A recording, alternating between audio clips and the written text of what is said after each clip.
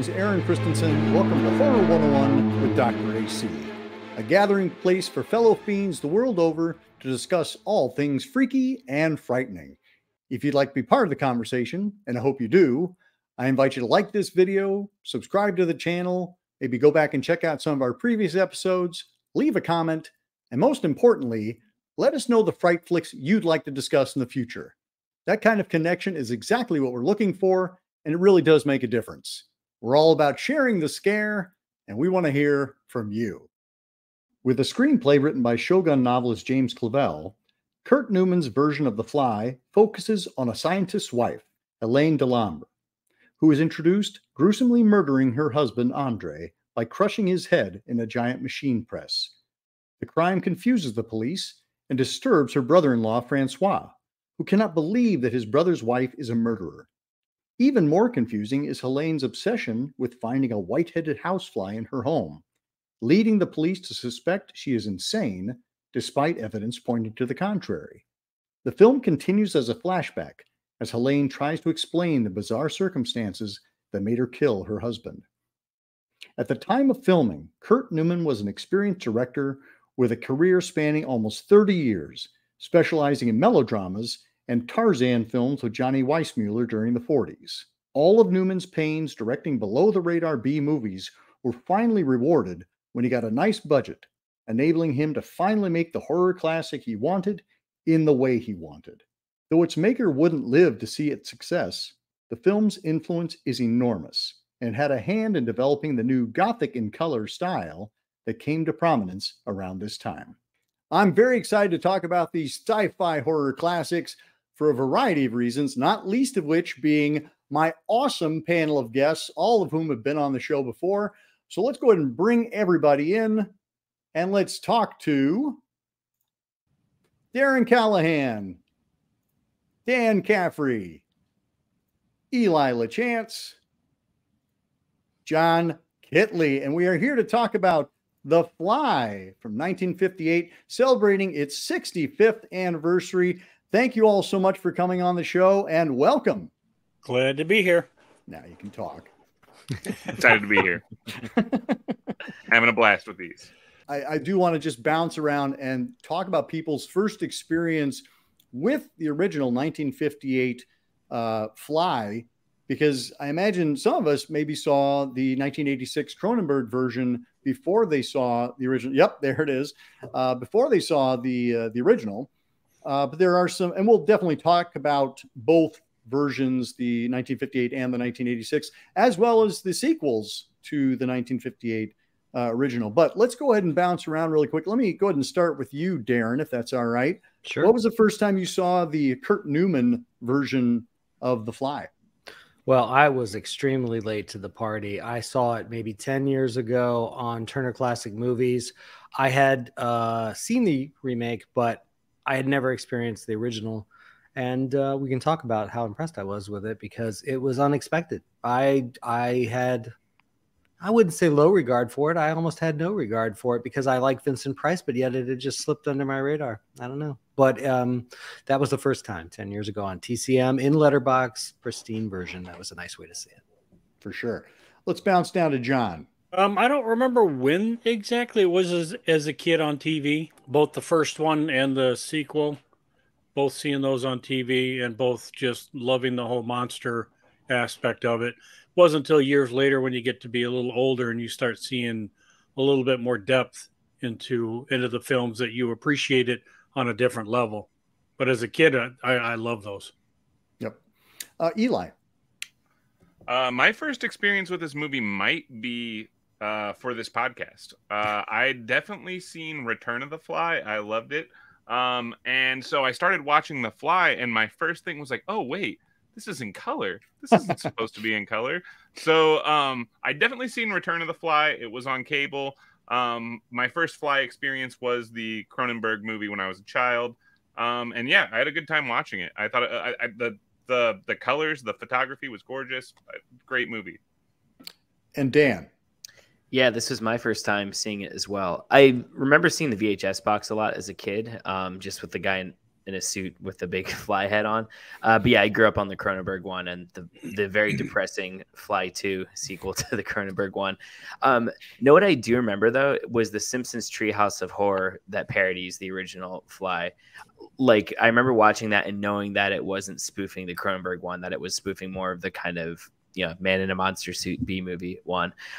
Yes, this was my first time watching this as well as the two sequels. I didn't rewatch Cronenberg or Fly 2 for this, but I've seen those so many times, so I feel equipped to talk about them.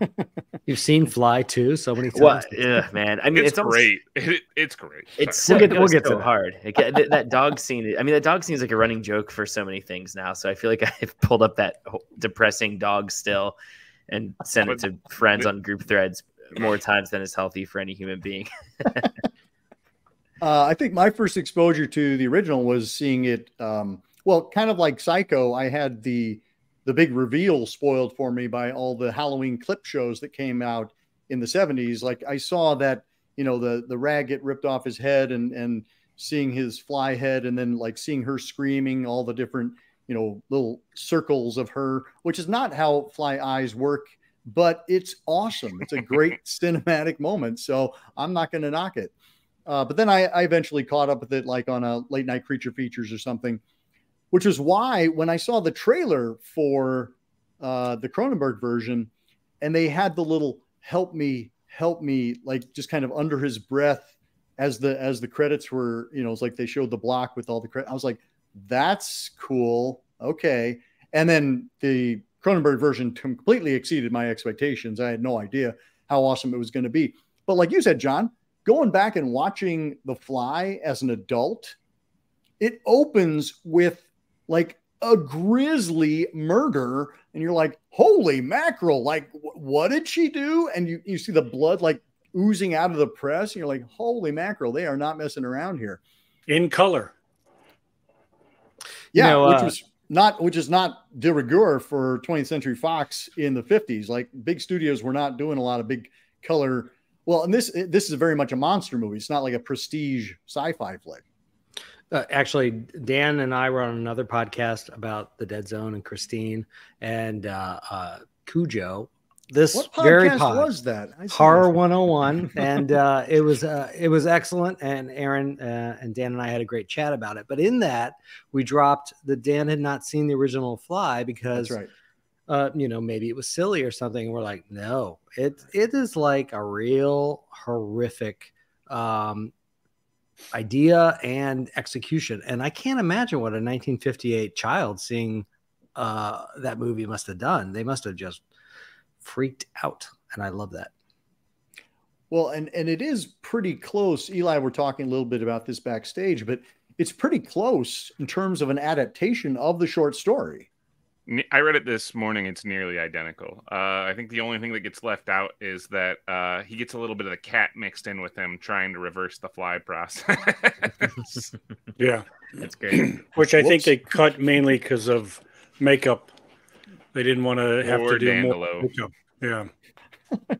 He is now. Andre is kind of like the fact that like the first thing he thinks of is, hey, let me put the family cat through the oh my god, he's such a piece of crap. I love that line where he's like getting ready to have sexy time with his wife, and he's like, you're not thinking very scientifically. We've been saying that around the house since we watched the movie. It was funny because in both this and the two sequels, obviously very different in many ways from the Cronenberg movies, but you could see what they were cherry picking a little bit from that. And even hearing that there was the scene with the cat DNA, it reminds me of that deleted scene from Cronenberg's with the baboon cat. That's, it's probably deleted for good reasons. So yeah, deleted. That sounds disgusting and cool. Yeah. It's nasty. If you think about the theme of all five movies that really stuck with me, just holistically gluing them all together, it was women suffering terrible male choices with science, because it was just every single movie, like really maybe in the third one a little bit, the woman has made a choice that's a little bit sketchy, but essentially it's a good woman and not necessarily a bad man, but just messing around with science to the point of irresponsibility. And so the woman always gets the short end of the stick in every movie. And it's, sad. Well, and you're right. I mean, they are really loyal and intelligent, and they they give their men space to do what they need to do, and they just very supportive. Yeah, very supportive for like the absolute wrong outcome. To a fault, almost, with the exception of the Gina Davis character. I feel like she was sort of sucked down the drain with that version. But actually, that's one thing that really sticks with me about the Fly movies, particularly seeing them all in preparation for this pod back to back, is there is a lot of sacrifice being made by everybody to not only realize this great scientific advancement, but to realize, being the best possible self for their others. And, even though cruel things happen because of the DNA of a fly, it is almost strange to see things where there's very few true bad guys. Maybe in second one's Return of the Fly. We have has a true couple of. Yeah. I think Curse of the Fly has some absolute bad guys as well. Well, we'll talk about that. Yeah, our scientists for sure. It's hard to defend them. Yes, just misguided, not bad. Are we going to talk about Demodex mites or bacterial DNA? Like, why don't they get mixed into with the fly soup that they why is it? Is there? I mean, it's analyzing them on the molecular level. So you'd think like, what's a man with Demodex mite molecules going to end up looking? The science is horse hockey anyway. So. This is real. I mean, to be fair, like transportation will be obsolete. Like the oil industry is probably what turned him into the fly, man. Like they went after him. That's right. That's right. You're not wrong. Well, if you're talking about the film or the science theory in Cronenberg's, where even Jeff Goldblum said it wasn't supposed to be two separate things, so the computer decided to do this. Computers don't decide to do something; they do what they're told. Especially in 1986. Yeah, well, even now they're not, unless there's a if that or this. Computer's not going to go, I'm going to do this. Yeah. No. My computer will invariably just look at me like, I don't know what you're talking about. I don't know what you mean. Sorry. The only thing it decides to do is just shut off at times. Yeah, it might do it in this pod, so don't curse us. Yeah, the science is all BS. And, hey, the original 58, it's a monster movie, and they did try to bring some verisimilitude to the 80s ones, but it's still complete bullshit. Like, I can't imagine anyone who really is a scientist working in a lab would see this and go anything other than I'm leaving. The thing that bothers me most about the verisimilitude of the 80s one is why the fuck is he using baboons? Why is he using such an expensive and dangerous model organism for these tests? Like, what were rabbits? Like, did they? But that's not like a human, Like, this is all about sending humans. If you have a rabbit turned inside out, oh my god, you'll have people leaving the theater. But a baboon, that's true. That's true. Right. I'm here for the baboon. Going back to the 58 version. Something that actually struck me, because what is it about science? Well, I guess it kind of speaks to our capitalist nature, but like the fact that every scientist has to keep these under wraps. Like, we can't talk about this and nobody can know about it. And, it's like, and that's the thing. That was another theme that runs through, is that we have to keep this secret. We can't talk about this horrible thing that's happened. We can't talk about it. And it's like if they could just talk about it and get out there and get some help and bring in the people to assist them, et cetera, et cetera. But it's like, we can't have anybody stealing our ideas, or can't have people accusing us of being Frankensteins or whatever, but like that is also a theme that runs through all of these movies, is don't talk about it. I think that is a reflection of the sort of atomic fears that most of those 50s sci-fi movies play on, is like, it's all atomic technology is what this is all a cipher for, especially in those early movies. And part of it is, like you said, like capitalism, industrial espionage. But the other thing it reflects is just the secrecy of the Manhattan Project and the general public understanding of how science works through that lens. And so, like, I think that's where a lot of that comes from, is like, we can't let people find out because, it's a national security. We can't let people find out because they'll steal it and, beat us to the punch. So, yeah, but I think it's definitely partially connected to that sort of atomic roots of the 50s sci-fi monster. And then I think what happens too, right, with, I mean, not just in The Fly, but with any kind of mad scientist movie, is that the goal, which is supposed to be in the name of science and the greater good of humanity, just becomes completely self-serving at a certain point, right? Because they just get obsessive and it just becomes more about, I mean, in the case of The Fly also, you know, the task becomes, how do I get this giant fly head and arm off me? So like, I think at a certain point, all any false sense of altruism goes out the window, you know? You know, this is not, I think Eli is totally right about the Manhattan Project and the Red Scare at the time, that our information could be taken, as well as like some corporate fear, because things like Polaroids and stuff like that were kept really secret at the time because they were afraid of corporate espionage. I do find it unrealistic that everyone has a lab in their basement and they've gone this far with a project without quality control, but whatever. But I think what works to the advantage of the films, most of them have a mystery at the start. Like if you heard the title The Fly, I guess if you saw the poster, it would blow it for you.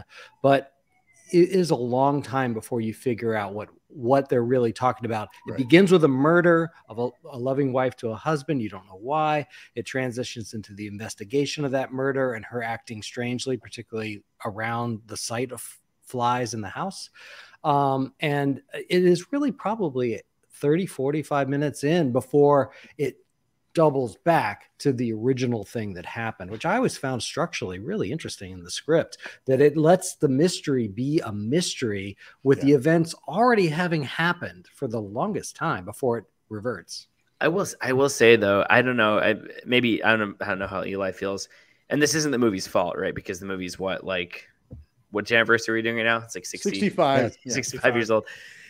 It was a little bit tough for me watching it the first time, just because I'd seen the new one. I just knew enough about the Fly to know, oh yeah, he's turned himself into a fly. That, you know, the reason we don't see his head and his arm, because those are fly parts, etc. Is what, you know, it was hard for this first watch because it is a slower paced movie, especially for a 50s movie, which in many ways is kind of incredible. Like it's not a 70-minute Universal monster movie from that time period, right? Like it's like, no, it's like 100 minutes. I like the patience of the mystery, but watching it for the first time, having known most of the story already, it was a bit of a tough sell, especially because the opening is so good, because I too was struck by the Technicolor blood and just going, wait, when was this, the 50s? I haven't seen any 50s movie that's this bloody. And then I love the ending too. Like once we get to the monster stuff, it's great. But the middle of me was kind of like, he's a fucking fly. Let's just get to it. But I don't know. I can't ding the movie though for that. Are you impatient because of superhero stories like the Spider-Man movies of the 2000s? Yeah, right. Because that's kind of what this is. You know, you don't know. Even in the Jeff Goldblum one, like the evolution of the skills, or the degradation in the first one, the degradation of the mind. Like these are things we've seen in other movies now a lot. So I don't know if that was bringing your disappointment. I think it was the murder mystery aspect, the mystery of like, okay, did she murder him, which I knew she didn't, and like what's under that hood, you know? Right. But yeah, Eli, what about you? I was all in, man. Yeah. I watch a lot of 50s movies. I'm really into the slow reveal of the monster. Like, yeah, we know he's a fly for sure, but we don't know who she killed exactly. Well, I mean, we do know it was him, but we don't exactly know how he ended up there. If he killed himself, if she killed him, like the mystery was working for me. And the big part of what sells it is the payoff, is the fly just looks so much better than just a guy in a rubber mask. Like there's some life to it. It has that iridescence to it, which looks great in that Technicolor. Yeah. So like the little creature, moving pincers, the creature cool. reveal, like the way it kind of like buzzes a little, like everything about that was fantastic. And then to watch it slowly become a threat. So my sensibilities are kind of already ready to absorb the most 50s of 50s monster movies. So that wasn't a hang up for me at all. I really was enamored with it. And it also helped that the characters were so delightfully eccentric, which is something that really works for when you get a good like 50s, 60s horror movie. The characters are they're always upper class, but really fucking weird. And sorry, I guess I shouldn't cuss them. They have more money than they know what to do with. Yeah, he has his own lab in the basement. Someone was making fun of that, which is absurd, but at the same time isn't that unrealistic. Like we're at that point, we're like 30, 40 years from when people might have actually, like scientists might have just been rich weirdos with a lab. So like it's not that unbelievable, but yeah, I get it. You know, Eli, I'm curious. Do you think the film would have been served more or less had they cast Vincent Price as the scientist, not the brother? Ooh. Oh, absolutely less, because Vincent Price's whole thing is to underact, and part of what made that character work is how energetic he was, and Vincent Price would have made him seem more sinister instead of misguided. So I think that the actor they chose was, I'm sorry, I didn't bring notes, so I don't know David his name. Hedison. David Hedison, great, he did wonderful. You'd have to have Vincent Price's voice, and if he was the Fly, you wouldn't have his voice. You wouldn't have Vincent Price. I mean, you wouldn't see him most of the time. But I think Hedison did a perfect job, and that was what I alluded to earlier. When you watch it more as an adult, you see his decline of his humanity. And I think Hedison does a beautiful job of slowly losing his grasp on his humanity and fighting the other side of him. And to me, I mean, as a kid, it's a guy with a fly head. That's really cool. But, you know, it's a monster flick. But as an adult, I didn't have a problem with between the murder and the discovery of what's going on because of Hedison's his performance. I think that sells the whole movie. And it's a perfect. It's a physical performance too. Like it's you know, like he's just doing it. And I love the fact that like you have to wait while he types things out. Like, I mean, I just feel like there's some great suspense. And I really like the fact that we spend time getting to know this couple and getting to like them as a family, and then to watch that fall apart. I mean, that's kind of a trope that, you know, like, you know, that there's a romance involved and, you know, true love has to try and save the day. But this one feels actually earned. And I don't know if it's because of, I mean, I'm sure it's a combination of the technical quality is great. Like, it doesn't feel like a cheap monster movie. It feels like a legit studio production, and the performances are really solid. And I think the story is really well done. You know, like all of that feeds into us buying into the situation, so that when, you know, even though we know what's under the cloth, we actually like, I don't know if I want to see that. I don't know if I want to see that, because it's going to be a friggin' fly head. You know, the reveals in every one of the movies is always a shock. But I've always wondered in that first movie, and maybe in some ways in the second movie, I mean, he can write, he remembers the English language, yet he's got a fly brain in there in his head, or is that a human brain and a fly? I think that's actually what makes it more horrifying, is because, you know, he has presence of consciousness there that is being overtaken by the fly, which brings into question the fly that's eaten at the end. Yeah. Is his consciousness being transferred over time, which is a whole nother horrific experience. Oh man, it's really exciting. I think that I like the ambiguity and the strangeness to that, because I think these sort of people being turned into insect stories kind of thrive in strangeness. And if we had it all like answered for us and made sense, it wouldn't be as grotesque and upsetting. So I like that aspect. I was really I'll tell you what I was surprised by was the ending with him in the spider web. Like, I did not see that coming. I didn't think we were actually going to see close up what he looked like. And it just feels especially cruel. I mean, maybe not because he did it to himself, but it feels a little bit cruel that he does get eaten by a giant spider and then smashed. I was like, damn, that's a really... When they take him out, yeah. Yeah, that's a bold move for, once again, 1958 movie. I feel like that's something you would see nowadays. Although, I mean, this is also the heyday of, like, EC Comics. Well, maybe not the heyday, but, like, EC Comics were around, right, which have such nasty endings. And I didn't read the short story it was based on, but I can't help but wondered if it was inspired by some of that darkness, because I was just surprised at how dark it all was compared to, once again, the Universal monster movies, which are most of my experience for this time period. Like I said, I read it this morning. I'm pretty sure he's smashed under a stone. That's awesome. I'll have to read. They take and bury him in a little matchbox. You can just read it online, I'm assuming. Right? Yeah, you can read it online. I formatted a copy for my Kindle this morning, so if you want, I can find that and not send it to you and break the law. Yeah, exactly right. Yeah, don't declare that here. I don't know. It went in Playboy in the 50s. I don't know. Is there copyright on that? I don't know. But I tell you, never share it. You know, the Cronenberg one, Mel Brooks and company said, "Don't hold back. Do what you want." I can't imagine that conversation happened with a producer in 58. Like, don't hold back. Right, show the blood spilling out of the smasher, like I just find like, where were the meetings? I assume from hearing the documentaries and the commentary that the film, even though it was sort of an A production, flew under the radar like a C production, because no one would allow that. Well, and I feel like 20th Century Fox is kind of embarrassed by this. What were you gonna say, John? No, well, first it did start as a low budget B movie with like $100,000 budget. But then Fox really liked the idea and upped it to like 300,000 or 400,000. So they were behind it. And I think in the 50s, this was, monster movies were a big thing, and they were going to make a color one. So I think the studio heads were all behind it, and they were just being really faithful to the story. The things that were cut were, I think, cut due to more technical and time, like the different makeup and stuff. Because I think Hedison at one point wanted to have the progression. We see the progression, and they're like, no, we're making one mask. That's it.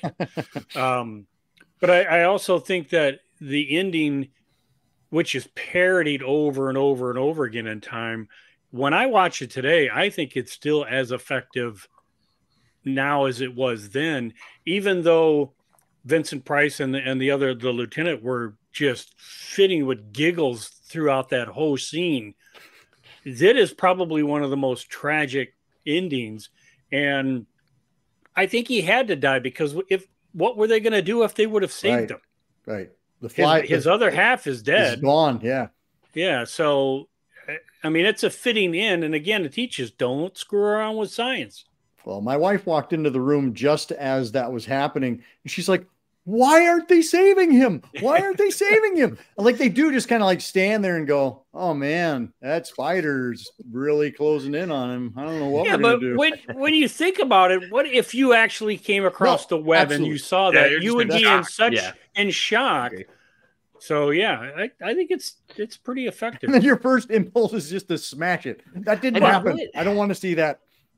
Aaron, speaking of wives, I watched The Fly, rewatched it for this pod, and I had headphones in. So my wife was on one couch, I was on the other couch. She was listening to music and not paying attention to the movie. But, slowly as the movie is going along, her eyes keep drifting to it, and as he reveals himself to be the Fly.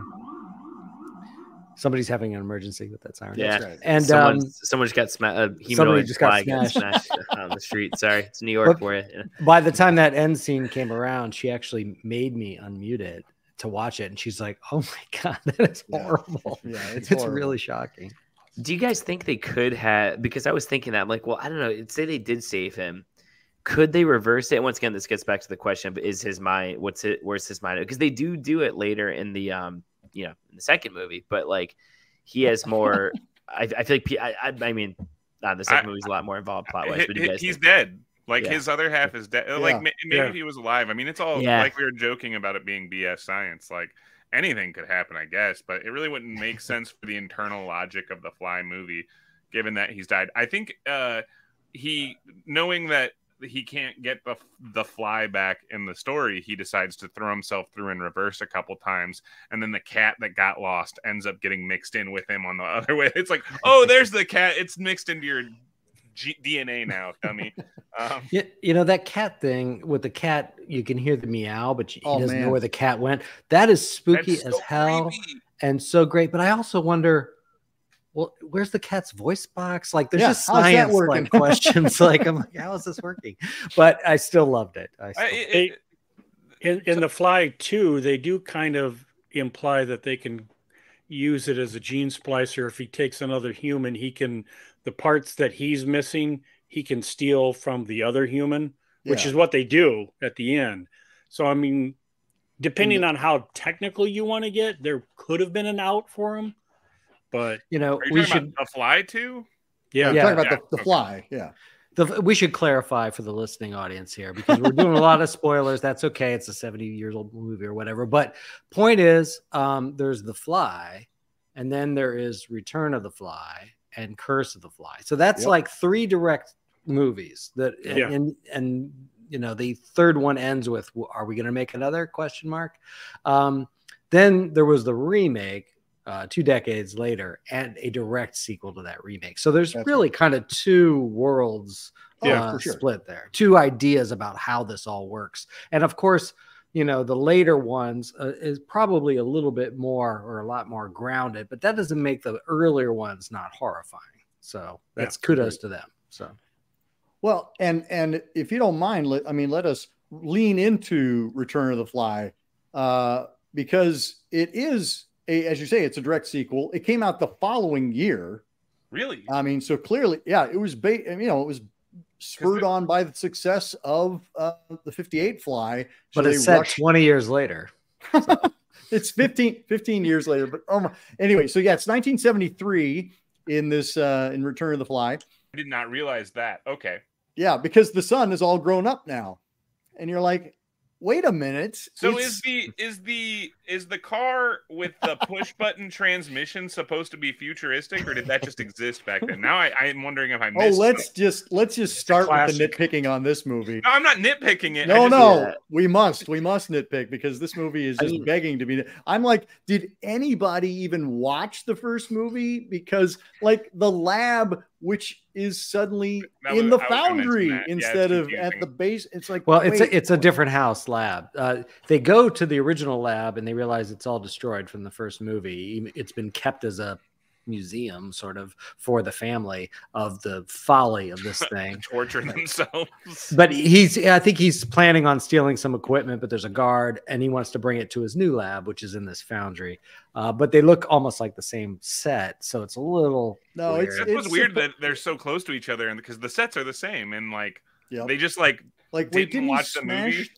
Didn't he smash all of that? And the fact that like his son is like, I've been following my father's records. I'm like, wait, the ones he explicitly burned and made sure there was no evidence of? I mean, I feel like that time jump thing was pretty common back then. If you look at the Mummy sequels from That's Universal, exactly what I was thinking. What year are they technically in? By the end of the Mummy series, I think we're in like 1995, I think. Oh, okay. No, it's 95. Okay, I'm sorry. Wow. I didn't mean to exaggerate by 10 Well, Friday the 13th is all jacked up too. Same thing. Yeah. It's on like a Simpsons sort of timeline. Yes. It's okay. But, you know, Return of the Fly actually is satisfying despite the fact that it is its own thing. Now, I don't mind them. It feels like two movies. It feels like we want to do something new. So we're going to have this noir mystery and this backstabbing thing in the lab. And we're going to, you know, de-emphasize the love story a little bit. We're going to have these legacy characters. But then it's like, well, you got to have the guy with the fly head. So they jump through major hoops to recreate the fly mistake to the point where you're like, is this like... But, you know, hey, it's a cash grab. And as far as cash grabs go, it's not the worst cash grab I've seen. And it's Cannonball Run too. It being a sequel, it's like we're going to have a fly head, hand, and a foot this time too. Damn it. His head's going to be bigger. I appreciate that he did not get turned into the fly by his own stupidity, because that would have been really just frustrating. Like, he gets thrown in there because of, you know, criminal shenanigans. Like, if he was just like, well, I'm going to go do what my dad did, I would be, oh my God. Right. But yeah, so I appreciated that, even though, like, yeah, you had to kind of work to, like, there's a fly in there. Yeah, right. And I'm going to take it, I'm going to put it in there because you're afraid of flies, aren't you? Yeah, we should have put, like, they I think in these movies a couple times they were like, is it his mind or the mind of a bloodthirsty fly? Flies aren't really bloodthirsty. No, right. Predators. The murderous brain of a fly. I'm like, yeah, because flies are such predators. Yeah, flies don't kill like things. Scavengers, like, really, I think. Yeah, they eat trash and sugar, and like they're not. That's not the way they are. Like, they should have picked like a praying mantis or like a dragonfly or something like that. Well, that'd be a harder costume there, Eli. So I don't know if they do that. You know, I like the conceit of a common housefly destroying somebody's humanness, and that's really in the Cronenberg one. But it still kind of works here. The thing about the Return of the Fly is it really is it's funny watching it, even though it's set later, like it was made later, it feels like a movie from the 40s. It feels like even maybe the black and white adds to that, or the stock music that they use, but it feels so old fashioned compared to the first movie, even though it came after Well, I was going to say this movie to me feels like a 1957 movie where they're making every single atomic monster movie they can. And we don't, and in some ways, I mean, that's the thing I like about this movie is that it's a great monster movie. And I think it kind of, I'm in your camp, Dan. Like, I think it really suffers in comparison to the original. Like, if it was just a straight up monster movie about a guy who like teleports himself and gets turned into a beast with a fly head, I'd be like, I'm on board. But it's coming off of this like legit great film, and this feels like the cheap carbon copy that it is. I think Go ahead, John. Say something. I dare you. Yeah. Oh, John, do you love the sequel? John, I've had this discussion for 20 years now. And the reason that I am a big fan of this, I'm not going to say that it's better than the first one or that it's not full of flaws. Or that it's good, really. It is good. Here's the thing. When I first saw this, I was a kid. And if you're a kid watching a monster movie, you want a monster, and this has got a humdinger of a monster. So, and if you want to talk about, well, how is he walking around and nobody see him, watch the Mummy movies again. So we'll take that off the table. But I believe that people aren't observant. So I believe Well, no. And as a kid, you got a big ass monstrous head. I mean, that is terrifying. Yeah. The scene with the guinea pig I love the fact that or the rat. I like the fact the cops are shooting at him and they say, well, I didn't see him clearly. I'm like, really? You didn't see the guy you were shooting at with the giant fly head? Should we bring up stormtroopers? Jesus Christ, they can't hit the side of a barn. But anyway, the guinea pig, yes. The part with the guinea pig or the rat or whatever that was, yeah, I think it was a guinea pig. Yeah. That scared the crap out of me. Oh my God, that's insane. When he steps on it and you see the human hands, as cheesy as it looks, that terrified me as a kid. Freaky, yeah. I think too, what I was going to say too is I just get a little bit bored by the kind of convoluted plot of the second one. I mean, it's not hard to follow necessarily. It's just like, okay, there's there's money laundering kind of or something, and like there's a spy. But I will say, I mean, I do agree with John as far as the creature effects go. I mean, there's something about the texture of the fur that was really matted and gross looking. And the fly head. He's got to hold his head all the time. It just looks bad. Oh, I do like the way the head is. I mean, it's so big. You can really see the details of every little fly hair coming out, which is really gross to me. When we lived in Atlanta before we moved to New York, and I smashed this huge housefly that was flying around, and it was flying really slow.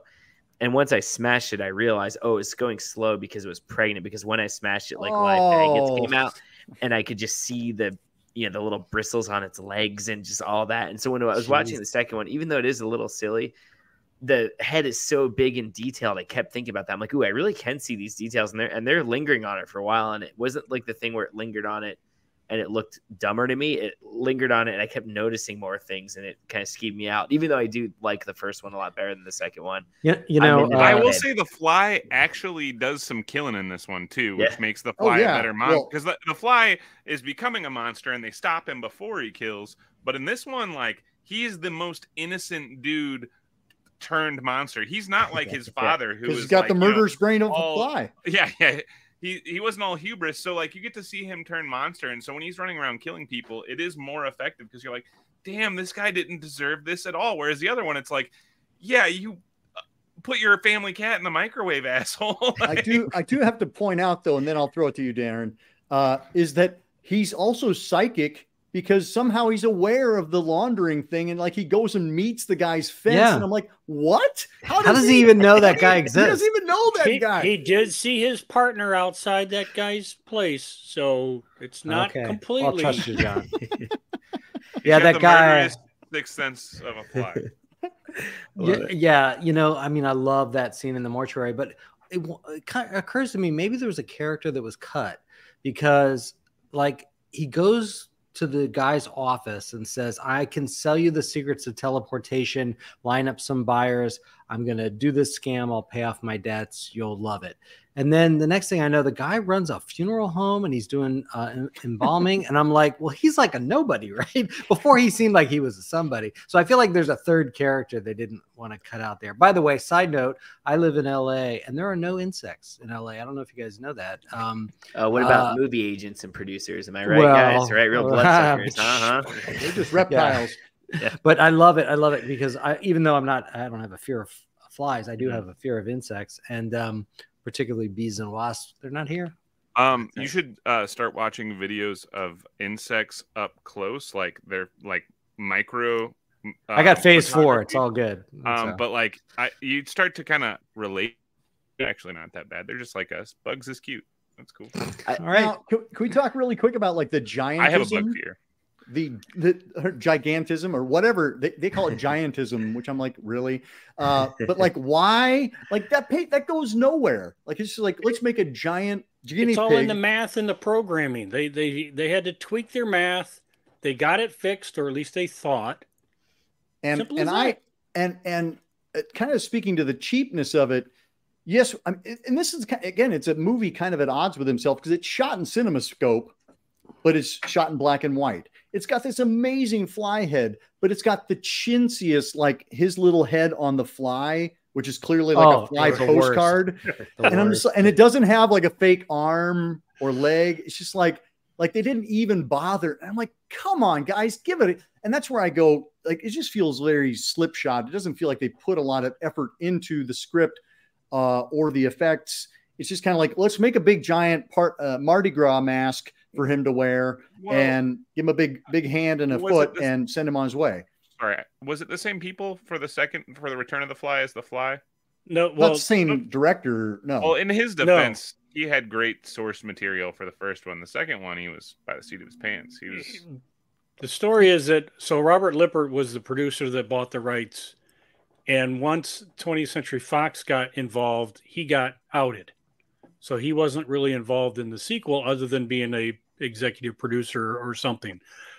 20th Century Fox didn't want to make a sequel, but he owned the rights for later day sequels. So it went back to basically what he is known for doing, and that's low budget B movies. So that's why it's in black and white. They had an original script that was apparently different because that's how they got Vincent Price to come back. So that he liked it. But by the time they actually shot it, it was not the script that Price had liked. So otherwise, I don't think he would have been in it. Do you know, I mean, you all know a lot more about the lore of the old movies than I do. I know the 86 one is a lot different, obviously, than the 58 one. Although, like I said, you can see strands of its DNA throughout all three of these films.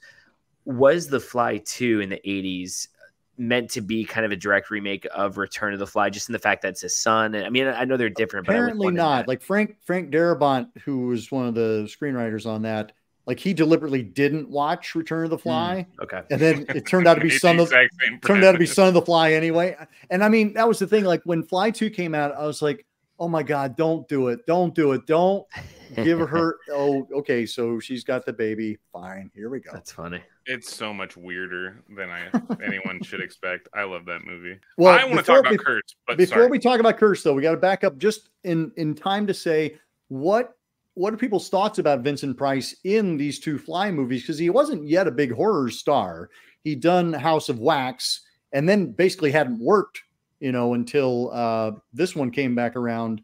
He hadn't done much and certainly wasn't a big horror star, but this was kind of the beginning of his legacy because he did this and then he did The Tingler for William Castle. He did Return of the Fly and then House on Haunted Hill. And that was, House on Haunted Hill. And then he finally did Fall of the House of Usher in 60.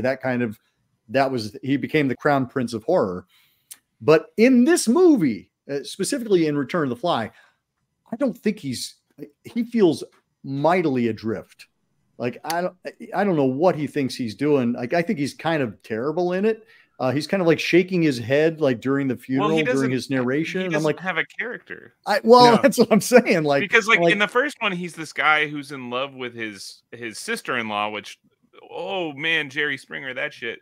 But But like it's a compelling, once again, back to how eccentric people are in a great 50s monster movie. Every character has some kind of very weird eccentricity, and so like he's this like puppy lovesick guy who just lost his brother, and he's trying to defend this innocent woman. So he has like sort of a character arc in that first one, and then you get to the second one and he's like, don't mess with it, and that's really all he's got. Like, and then he completely jumps in. He's like, well, I'll help you then. If you have to. Also, where'd all the money go? Like he says, we don't have the money to back it. And I'm like, wait a minute, just I thought he was lying, right? Because he's like got a business and they have a maid and stuff. Like I bought it. It was fine. Yeah, I mean, he doesn't have a lot to do. What he does is serviceable, and it feels like a very workmanlike day for him. Yeah. It's not a passion project, and you can feel that in the performance and his readings. But you know, he's got moments. That opening funeral in the rain, I think he's really good in that first scene. But he doesn't have much like beyond that. Yeah.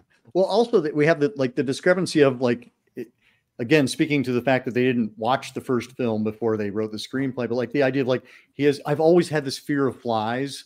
The son says it's like, you used to literally collect them in the previous film. Like, what are you even talking about? Well, kids sometimes don't remember. Like, he was like, what, 5 in that?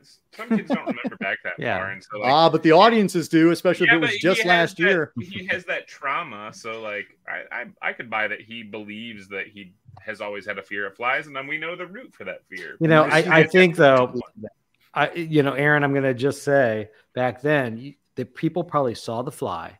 A year went by in their lives. They went to see Return of the Fly. There's no video cassette. They didn't revisit the movie. It hadn't been on television yet. They had no idea what the plot was in the first one. I grant that. However, when I don't think they have amnesia to the point that they don't remember that the little kid was collecting flies. And that was the whole deal, was them looking for the white-headed fly. I didn't even think about that aspect, and I watched these like 2 nights apart. So. Well, now you'll never be able to think about it again. I think the movie is still a good monster movie, despite all of this. No, I agree. It's all it is a good monster movie. And again, I think it suffers in comparison to its lineage. It's no worse than Pleiades Blancas or anything that came out around that time or whatever. Well, that's right. Exactly. But we don't think of those as good movies. We think of those conservatively fun. We think of those as fun movies. It's conservatively 100% better than Citizen Kane. You know why? It has a monster. That's right. That's right. Let us indeed now press on to Curse of the Fly. Unless you had something to say, Eli. No, I'm excited about Curse of the Fly because it's the most exciting. I see you gyrating. It's the most exciting and the most disappointing of these movies, because it starts out with that surreal scene of that woman running and like escaping the I guess insane asylum. Is that even like how we should say that these days? It's what they called it. Super surreal. It feels like a Hammer movie. Like it feels like you're watching a Hammer the Fly, and then it's got so many interesting things going on with the people, but then it doesn't have a fly in it. And there's no fucking fly. That's really upsetting. That's really, really upsetting. It is Curse of the Fly. I looked it up. Like I was like, fly man, genetics. There's something. This has something that I really like about it, and it's also not delivering something I really want. But I looked it up, and that was the director's first horror film. This is the same director who did Kiss of the Vampire for Hammer, which is one of my favorite Hammer movies. It's a great movie. Great. Which I thought preceded this one. I think this was 63. That Curse was 65. It's the Vampire 63, looks like. I thought it was 63. It is, but then he also did Witchcraft, which I think he did for Lippert right before this one. Okay. Anything I said wrong, blame Wikipedia. I'm just going to cut it out, so we'll never see it. Oh, yeah. I know everything. You should let it roll, man. I had no idea. I had no idea who he even was, but I love that movie, and there's something really different about this one. It feels like it's a British horror film, which I don't know what the story is on why it ended up being a British horror film, but it was immediately detectable to me. I think they had the wrong title, but they had to use the Fly title for obvious reasons. But again, this is the grandsons. Yeah. But not again, or is Don Levy his Wait, brother, Don Levy's or- the grandson, No, right? I was reading about this. So it's supposed to be the grandsons, but they get the names wrong. I think they use like the son's name to refer to the grandfather or something, but then they use a Well, picture. they say of the it. It's all grandfather's confusing. Andre, and then there's Philippe, and then we got Don Levy. So there's like 4 generations of Delambres here going on. So, And they but keep if using you the wrong names, and I don't know. if you take the obvious "what the hell are we doing here" out of it, I think it's still a good story for what they're trying to do with the teleportation devices. And yet after 2 or 3 or 9 generations, they still have yet to figure out how to get it to work right. Well, it's because it's in secret. Can't talk about it. Well, that's true. And at least they've moved on. They're not using guinea pigs or animals. They're just using people. So they have, progressed.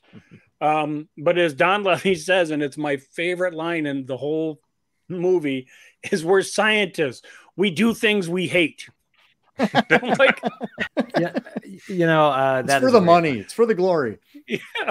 I do wonder where the QA person is throughout all this. But if I can tell you just like my introduction to Curse of the Fly, I couldn't find it. And this is, I bought the Screen Factory box set and thoroughly enjoy it. Everyone should buy it. It was very entertaining and packed full of extras, quality box set. But before I bought it 3 weeks ago, you guys told me Curse of the Fly is on YouTube. Check it out. I had never seen the film. I fired it up and I started watching it. And that opening shot with the glass breaking, a woman in her underwear crawling out of a window in slow motion, running through the forest as the credits play. And the YouTube version's a bit grindhousey. It's definitely a transfer from film. And all the way through to reading the placard that says psychiatric hospital, I thought that is literally like one of the greatest opening scenes I think I've ever seen. And it felt great. So modern and so dangerous and so weird because of the slow motion. I know other films used it, but I felt like I was watching Dementia 13 or something. Like it was so avant-garde that I was wondering, where's the movie going to go from here? And it did go to interesting places, and it felt a little bit like, if Night of the Living Dead had already been made, it would have gone a little further, but this was a few years before, so it played it a little safer, but it still had some of that same grittiness to it. And yes, it's a British version of that, but that opening 2 minutes, I gotta say, of all 5 films, I was literally blown away by the opening of that movie. And I don't think it ever got there again, but that doesn't matter. It still got some really good stuff, like all the stuff with the creepy guys in the barns. Like that was like on that level. So there was enough there that I was like, no Fly, I'm good with it. It's still pretty horrifying. This is a film that took forever to even come out on VHS. So I had seen the first 2 multiple times. You're waiting to try to find a copy of this because it wasn't playing on TV, or at least not that I could find. So when you finally had the chance to see it, if you get over the fact that this is not like the other 2, I still think it's a pretty compelling story. Don Levy is still a scientific asshole, which he does really well. But near the ending where the 2 bodies come through as one, is exactly what a kid would be thinking if you had a teleporter going, I wonder what if you did this. Yep. We got to see that, and it is haunting. I will say too, I'll admit, I was a little cold on Curse of the Fly. I think because that opening is so surreal, it's like something like you said, you would see in Hammer, even like a Lynch film, and then it just kind of once more gets into kind of gobbledygook with all this unnecessarily complicated plotting. Although the atmosphere is very cool, like it did have this kind of autumnal gothic atmosphere with all the the freaks and the tombs and everything, which is cool. I will say my ears and eyes kind of pricked up when we saw that that blended person, because that to me felt like the most Cronenbergian kind of thing. I think that's what I mean when I go, I can spot little inspirations here and there. And once again, I don't know if Cronenberg saw Curse of the Fly, maybe he didn't, but that to me actually felt like the biggest tie to the 1986 Fly, even though it comes in the film that doesn't have a fly at all in it. Just mound of gelatinous flesh. Well, I can understand if somebody had said, we're going to remake The Fly. What do you think of David Cronenberg? Anybody who had seen Curse of the Fly would be like, yeah. No, exactly. That guy. Well, if we, I mean, kind of going back to what you were saying, Darren, about the whole, good women being, kind of subterfuge. I mean, this is like gaslighting 101. Like this whole movie is just a bunch of men lying to women. And you're just like, wow. Like, and they don't blink. Like Don Levy's so good at just like saying, nope, that didn't happen. Oh yeah, totally. He kind of reminded me a little bit of, who's the guy who played the werewolf? Oliver Reed or Lon Chaney. Lon Chaney. He kind of reminded me of Lon Chaney Jr. and his Lon Chaney Jr. and his loafiness. But that scene where they're totally lying to her, which is a terrible thing to do to somebody who already thought they were nuts and is now realizing they're not. It's such an interesting arc. And then she finds that broken glass, which she thought she dreamed. That's like a cut above dramatic reading of a third sequel, or whatever, second sequel. Well, and you also, the house servant Ty is also, or no, Juan, sorry, Taiwan. Really, guys, come on. Man, also the yellow face is just so bad. So bad. Well, Bert Kwok is actually of Asian origin. Understood. I'm talking about no, the girl, right? The one who plays Juan. But yeah, she's got like a whole thing of like she's like letting Judith out, and she's like creating she's putting the frame there. It's like you got Juan gaslighting her over here, like trying to drive her crazy, and you got the guys. I'm just like, oh man, and she just got out of an insane asylum, so. They do say he was there just because she had a panic attack, like essentially, like yeah. Right. I rewound that scene like 3 times. I was like, wait, why was she there? She was stressed out about a piano. Yep. That's not fair. A kid gets stressed. Like she's got emotions. Give her a lobotomy, which is what they did in the 60s. Like it's not even a joke. It's honest. But it's horrifying. Well, I love that scene where the woman is putting her hand through that barn door. And one of the freaks grabs her hand, and she's like, "You're hurting my hand." Judith. That's very scary, That the whole pen of people who'd been disfigured by these teleporters. I thought that whole concept was brilliant. Like this woman marries into this like bizarre rich family. Like I think the only thing that would have what would have made this movie a movie that I thought was really great was get rid of the yellow face and have the freaks actually be somehow fly related instead of just like weird fleshy people with pantyhose on their face. Yeah, but how are you going to put a fly in the transporter a third time? It's just that's just it. By this time, they learn not to make sure there's no damn fly in there. Sweep out where there's a writer, there's a way. And well, here's my question. Like, I mean, did it have to be Curse of the Fly? Like, what? I mean, at this point, like it's 65. We're talking about 8 years later. Like, certainly the idea of transmitters. You can't copyright that concept, can you? The idea we're going to transport you from place to place. But they also deal with the fact that the grandson still has like residual fly DNA, which just makes him kind of slimy and wet, which is like disappointing because I thought he was going to turn into. I thought this guy is doing Wolfman transformations into the fly when he locks. He is the Brundle Fly, right? And then that's what I thought we were going for. And then like Eric Stoltz gets that treatment later, and they do it right, and it's like, oh, that's gross. But yeah, I like it better than Return of the Fly, although not like leaps and bounds. But I don't mind that there's not a fly because those creatures are so George Romero. So I feel like I'm still getting horror, stuff.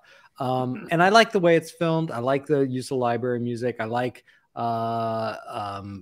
several scenes towards the climax are really interesting. I like how the cop kind of starts off as he's the person who's doing the bidding of the insane asylum, but then turns into kind of his own guy and figures it out like way ahead of time, even that the insane asylum people are not quite legit. So I kind of, had some empathy for different characters. The performances were, I think, better than Return of the Fly, just generally. Yeah, I agree. And, even though you never marry somebody you just met is like crazy. That's crazy. But I guess it happens. So you never know. the ending, we won't spoil the ending, but I mean, I think the ending is like when they're transporting. The brother, yeah. I'm just like, oh, like, I mean, like, it's truly tragic. And I hadn't expected that, you know, at that point for such a weird movie that it's hard to get emotionally involved in it. And yet that payoff is great. It's so good. When the brother won't answer his question on the phone, that's like out of a modern film. It's so tense where he's like, no, just listen. And the other brother is just talking over him. And he's like, this is important information, you know, and it really is. And people say monster movies are immature. Yeah. No, I think there's dramatically good stuff in there. I do like the fact that it's very different of an ending because the son that's in the place that they're trying to transmit to in London. Yeah. He's like, I'm done. No, seriously, I'm done. I just trashed this. I'm done. Yeah. And they're like, okay, well, we're sending it over. And he's like, But I do find it funny that they can't seem to figure out how to mail a passport. Yeah. Well, you can't. Oh my God! If I don't have my passport, you'll get a fine. It won't have the stamps, so you know. Okay, so you're going to get a fine. How about I lost my passport, dude? I totally thought of that. Like I'm watching, just send him the passport subplot. Just send it to him. It's fine. Yeah. But aside from that, I do think the characters are. I mean, Don Levy he's again that driving. He doesn't care about it's science. We're going to do this. Why the brother is aging every now and then? No idea. Nope. But because flies only live for a couple, you know. Well, that's true. That's true. But the fact that the other brothers totally changed character, not changed character, but went what we didn't expect because you know they're all scientists. They're going to stick together, and he's like, I'm out of here. Fuck this. All right. Well, thanks so much, everybody. We will definitely be getting this gang back together again. I'm thrilled that we all got to hang out and talk about the old and the new and the in-between. So until next time, keep searching, keep exploring, and keep sharing the scare.